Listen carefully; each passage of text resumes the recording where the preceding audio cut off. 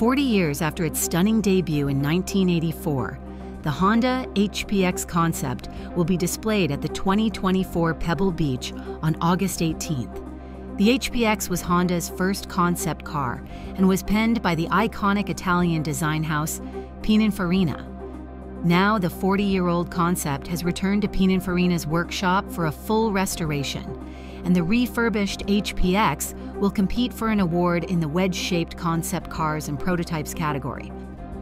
Along with funky styling, the HPX featured advanced aerodynamics with ground effects, and the streamlined rear section of the canopy was meant to act as a driver-controlled air brake. The HPX also utilized carbon fiber and Kevlar to minimize weight.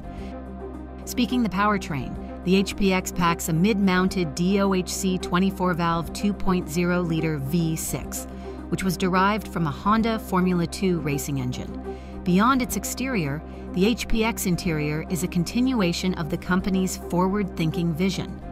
A Honda-developed electronic drive support system previewed technologies that are now commonplace, like real-time telemetry, GPS, and advanced driver assistance systems that use sonar. While the HPX concept never reached production, Honda says it inspired and informed the development of the first-generation NSX.